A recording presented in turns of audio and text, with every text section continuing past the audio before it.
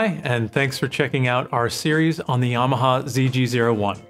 In this video, we'll look at how to get the ZG Controller software and drivers installed on your Mac or PC.